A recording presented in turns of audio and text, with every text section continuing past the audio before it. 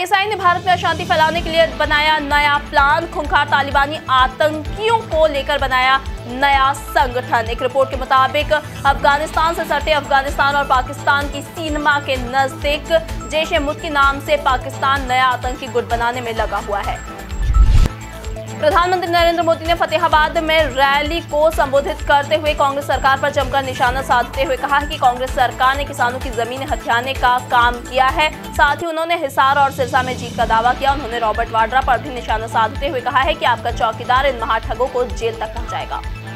PM Narendra Modi और कांग्रेस की महासचिव प्रियंका गांधी वाड्रा एक ही दिन दिल्ली के दंगल में अपनी पार्टी के लिए वोट मांगेंगे। पीएम नरेंद्र मोदी जहां रैली करेंगे वहीं प्रियंका वाड्रा भी रोड शो करेंगी।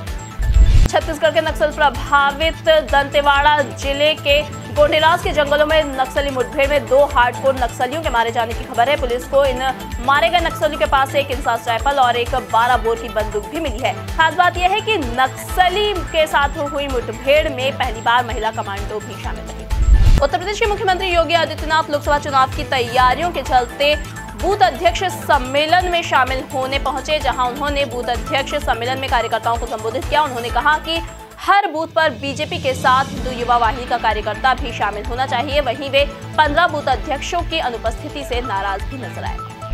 आजमगढ़ पर लगे आतंकगढ़ के ठप्पे के खिलाफ लड़ाई लड़ रहे राष्ट्रीय उलमा काउंसिल के अध्यक्ष मौलाना आमिर रशादी ने मालेगांव बम ब्लास्ट आरोपी साध्वी प्रज्ञा के साथ सहमति जताते हुए कहा है कि जो व्यथा साध्वी प्रज्ञा सुनाती हैं वही उन बेकसूर मुस्लिम युवकों की भी है जिन्हें दहशतगर्दी के आरोप में जेल में डाल दिया गया है।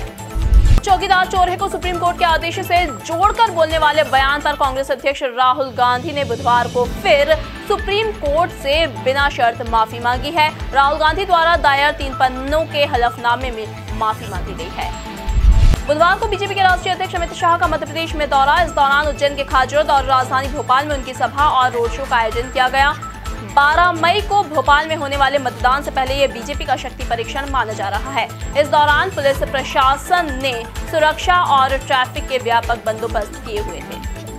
राजधानी भोपाल के कांग्रेस प्रत्याशी दिग्विजय सिंह राजगढ़ में एक चुनावी सभा को संबोधित करने पहुंचे। इस दौरान उन्होंने पूर्व मुख्यमंत्री शिवराज सिंह चौहान के बयान पर पलटवार करते हुए चुटकी लेते हुए पूछा कि साध्वी प्रज्ञा का प्रचार करने के बाद शिवराज सिंह को भी नहाना पड़ता है क्या।